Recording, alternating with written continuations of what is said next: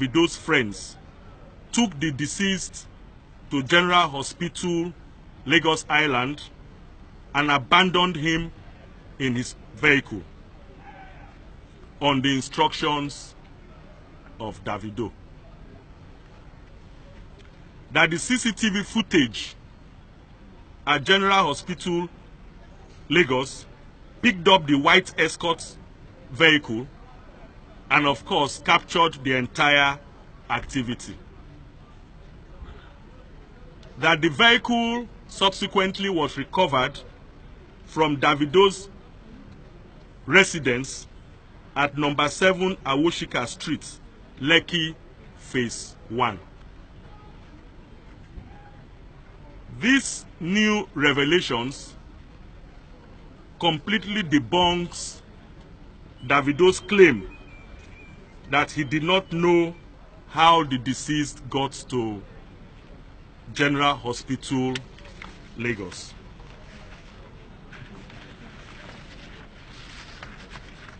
For this reason, I have instructed the DPO Lion Building and the investigating team to again invite Davido and question him in line with these new findings. It is our intention to know why the victim was taken to General Hospital, Lagos, dumped, and those who took him there fled the location without as much as notifying the hospital authorities or reporting to the police. That calls for questioning. As I speak to you, Davido has been reinvited for questioning and is currently with the DPO Lion Building and the investigating team. Autopsy has been conducted, and the preliminary interim autopsy report reveals that the victim died of asphyxia, which in layman's term means suffocation.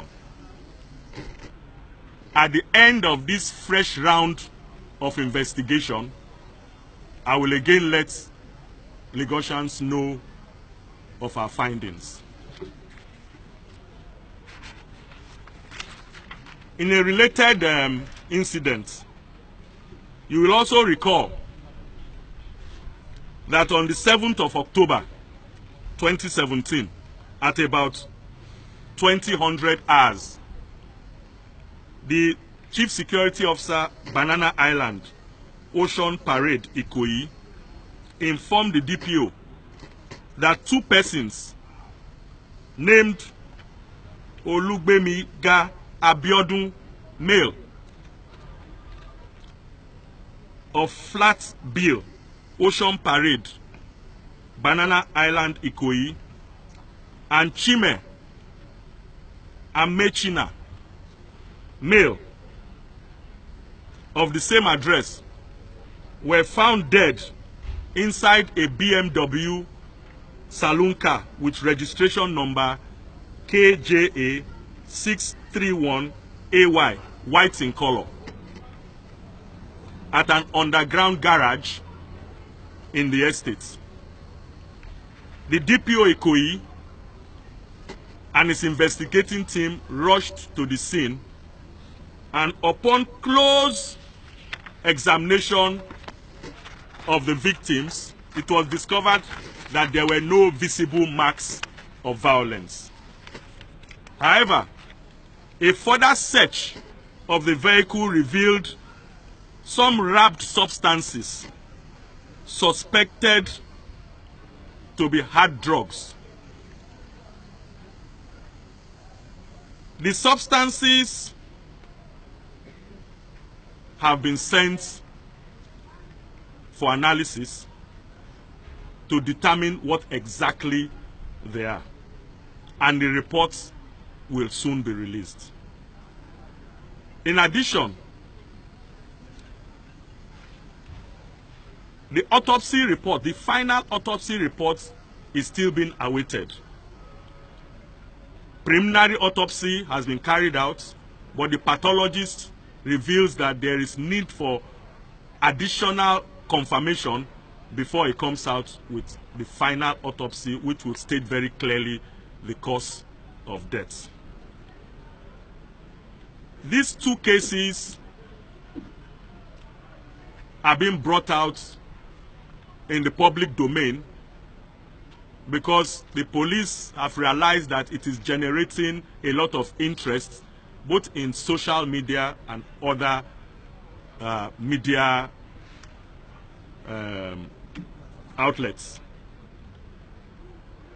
And there is need for the police to keep members of the public abreast with the investigation so that people don't jump into conclusion.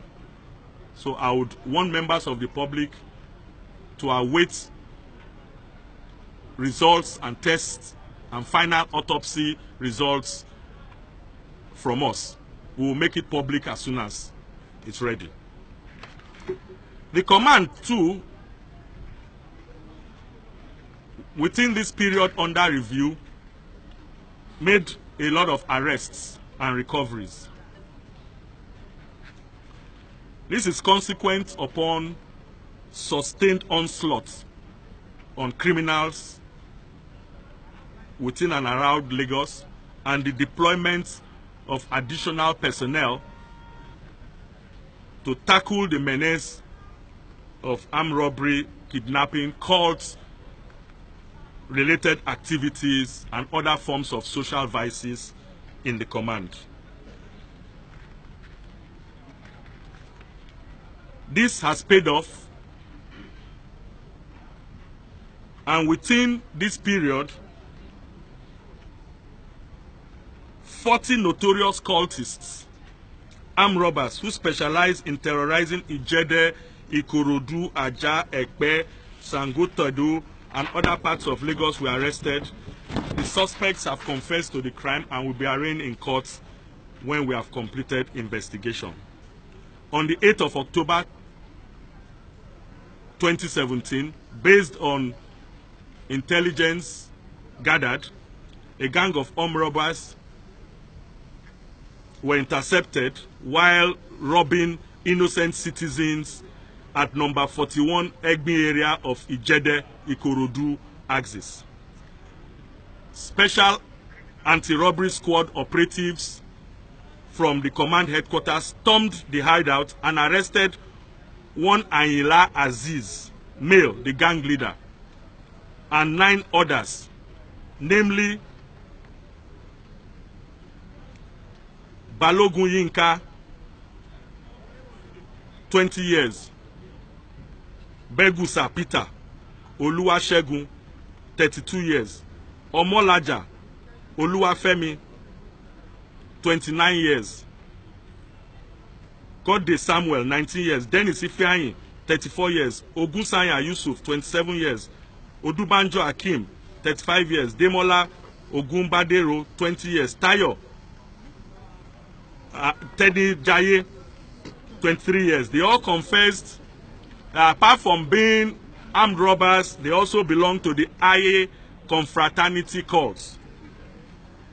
One locally made English revolver pistol with 5 rounds of live ammunition, one locally made cut-to-size double-barrel gun, one locally made cut-to-size single-barrel gun, 2 locally made single-barrel pistols with 3 live cartridges, and 1 locally made axe and plier was recovered from the suspects. All suspects will soon be charged to court.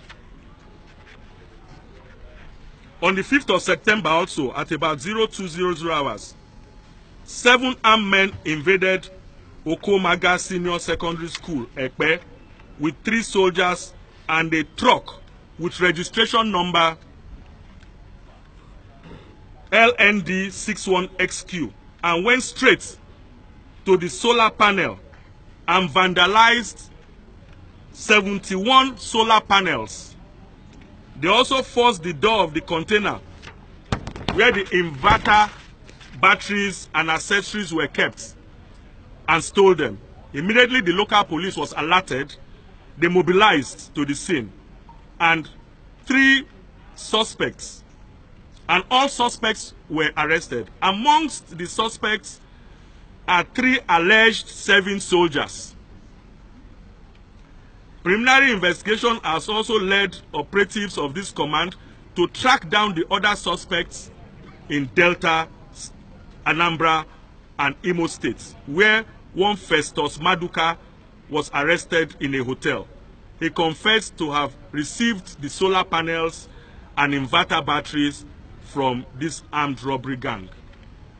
Other suspects arrested in connection with this crime include Samuel Ani, 30 years, Michael Omoregbe, 30 years, Efosa Philip, 27 years, Ifedayo Odunfoye, 35 years, a dismissed Air Force personnel, Chibize Nnamani, 34 years, Festus Maduka, 26 years, John Nwokoma, 31 years, and Chibuzo Chukwu, 23 years.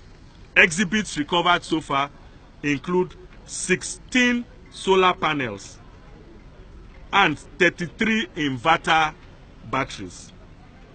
A similar armed robbery incident at Ajah occurred. One Mary Inedu, female, boarded an unregistered Honda Civic vehicle. And of course, unknown to her, she was forcefully dispossessed of her Techno phones, Nokia phones, ATM cards, and other personal effects. Police commenced the investigation and have tracked down and arrested one Sunday Nwaba, who has been identified by the victim. This command once again appeals to the good people of Lagos State. First and foremost, for us to be vigilant, for us to work very closely with our local police in line with the principles of community policing and community safety partnership. When we see something, we must say something. Secondly, we must partner together to curb this scourge of drug abuse. We know that there's a very strong correlation between drug intake and crime. Secondly, we are also aware that our youths are taking to drugs at a disturbing rate. And those who are supposed to be role models are also involved in drug activities. We must join hands together to fight those selling drugs on our streets. Anybody who has information where you have any hidden container, hidden house, spots where any form of drugs are being sold, please report at the nearest police station. I can assure you as the Commissioner of Police Lagos State that we would raid that location, we will seize the drugs, and we will arrest those involved. You will remember, you will recall that during our last press conference, we raided Akala and we recovered hard drugs of a street value of over 20 million. This fight is not for the police alone. Having safe neighborhoods, having a safe city is a collective responsibility. You must partner with the police.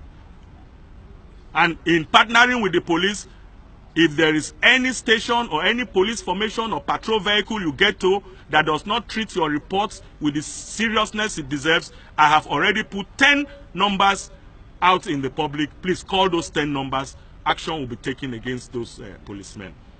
I thank you all for coming to this press briefing.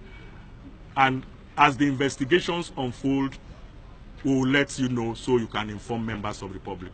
Thank you very much, and God bless you.